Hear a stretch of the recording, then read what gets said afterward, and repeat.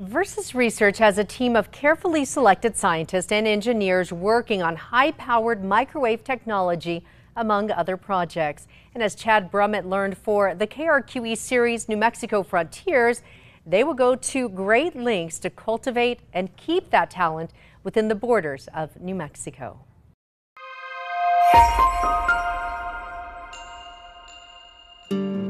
Over the past year, Artem Kuskov has found a promising career path within the walls of Verus Research.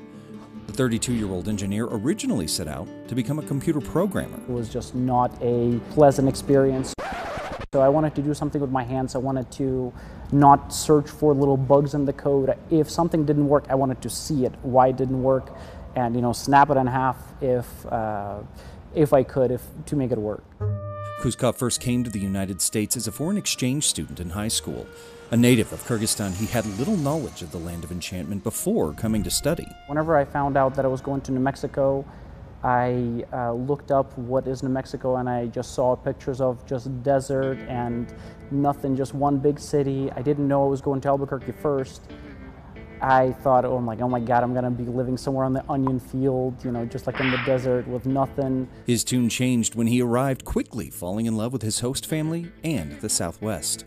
He came to America through a J-1 or student visa. After graduating high school, he began his undergraduate career at UNM, where he met a man that would change his life forever. Distinguished Professor of Electrical and Computer Engineering, Idil Shamiliglu. Artem was immediately recognized as having a lot of talent, being super useful and beneficial in the lab. Artem's undergraduate career in the classroom and the lab helped to develop one of two pivotal relationships for his life here in America. The first was with Idil.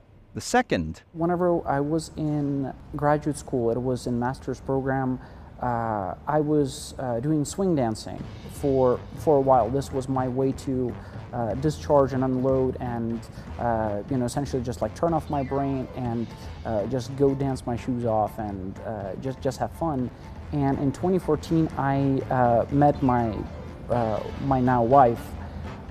There we kind of hit it off. The two were married a few short years later, but the honeymoon period was soon met with uncertainty. This is the first time when I got reminded of the 2-year rule that I would have to go back, because as I said, if it was not even on my mind.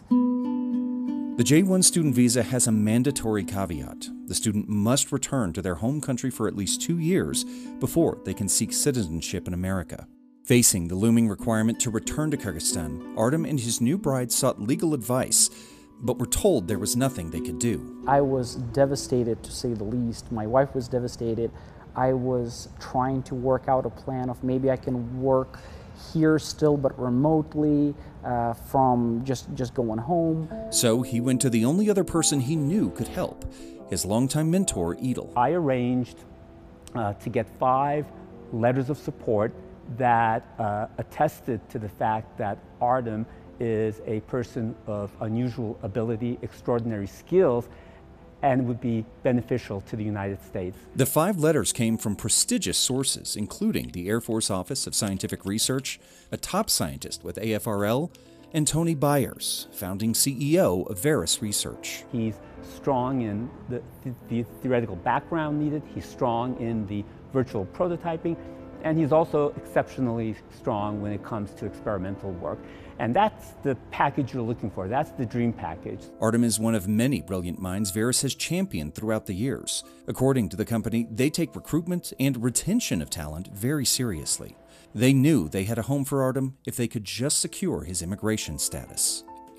After submitting letters and applying for the waiver, they waited nearly 2 years before they finally had their answer. In 2021, after a few years of just waiting, I finally got the waiver, and after this finally got the green card through the marriage, which was just very, very wonderful and a happiest day that I had.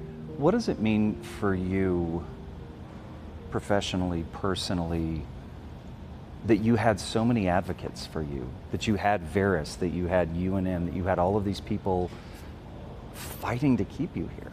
I cannot even express my gratitude to the people that were advocating for me, people who stood in support, I am a very, very lucky person. Chad Brummett, KRQE News 13. Artem and his wife welcomed their first child, Adler, a year ago. Adler is a city in Russia. It also means eagle in German.